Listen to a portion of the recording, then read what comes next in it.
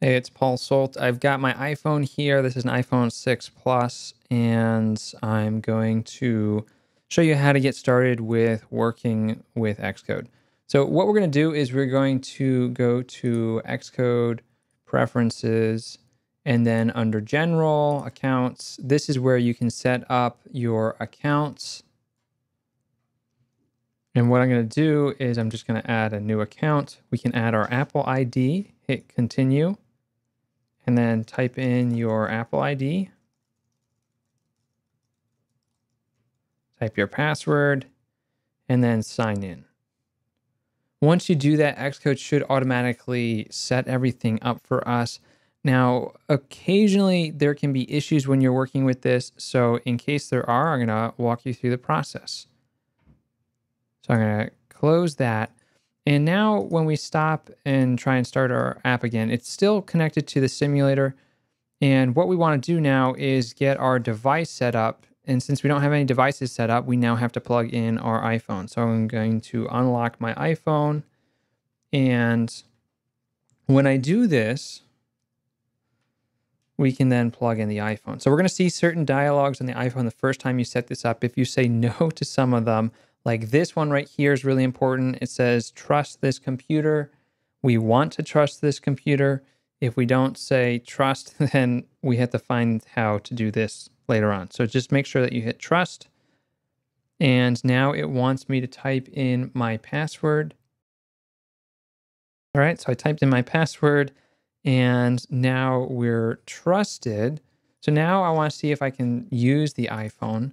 Now, one of the things that we're going to see is it will take a little bit of time. Xcode, when you first connect a new device, likes to do some stuff with installing symbols and downloading things. And so when that's happening, we might not be able to run our application. So we can give it a shot. We can stop the simulator and we can select our iPhone from this list and we can hit the play button. And it looks like I have a build failure. All right, so here's an issue that you might run into. So this is saying code signing error. Signing for the app requires a development team. Select a development team in the project editor. So if you see this type of issue, and we're seeing, it looks like it's the same issue. It's the code signing issue. When you see this, what you want to do is click on the project navigator on the left, click on your settings, and then we should see this section. So once you've added your account, let's go ahead and change it from none to Paul Solt, the personal team. So if this is your Apple ID, you should be able to set this up, and Xcode, will cross our fingers, should allow us to get this working.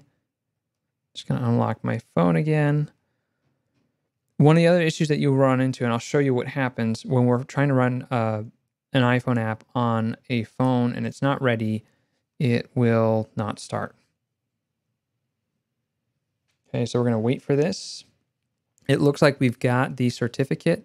So this is automatically managed by Xcode, which is super useful. And what's this saying? It expires in 6 days. So it looks like if I don't have a paid account, it's going to last for about 6 days, and then the app stops working and you have to reinstall it. So it's not something that's going to always be working. And now let's see if we can run our app. We'll hit the play button.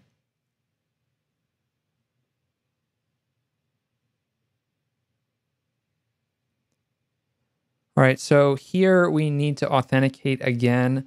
So we're going to see this dialog. I'm going to click Always Allow because code sign is part of the development process. So we're just going to click on Always Allow. And when we do that, we're going to hopefully see this start up on the iPhone. But if we don't, we're going to see another issue. So we might have to give this some time. So if we see this message, just hit cancel running and we can wait. I don't know if we can stop this process. I'm not ready to try that yet. So before we do, let's go ahead, just see if we can try one more time. And if that's not working, I'll show you another thing that we can look at. So it still says it's busy. It's preparing the debugger support for iPhone. So Xcode can't run until that happens. I'm just going to hit cancel. let's go ahead and look at another window. So you're going to have to wait a little bit, it looks like, when you do this for the very first time. If we go to Devices and Simulators, this is where we should see the status of our iPhone. You can see all the stats about your iPhone, including its app identifier and all that goodness. Okay, it looks like it finished. So what I'm going to do is I am going to try one more time. So if I hit the play button, you'll notice that my iPhone is currently off. So it keeps timing out. The screen doesn't stay on forever. And so now what we're going to see is another error message that commonly pops up, and this is the unlock iPhone.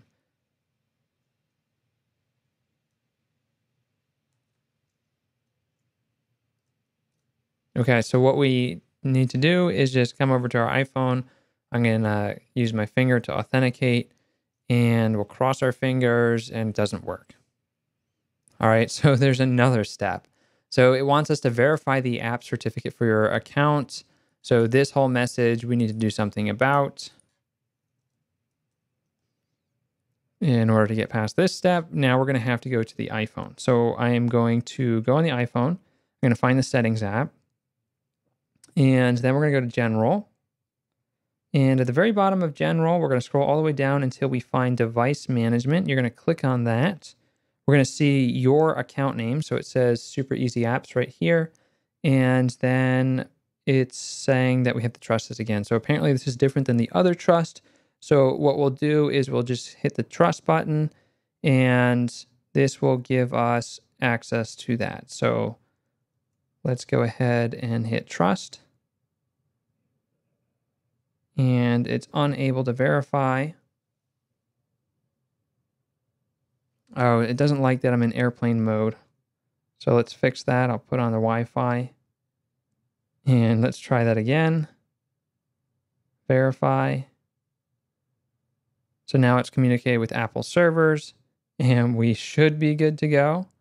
So let's hit the OK button, back on Xcode, hit the play button one more time.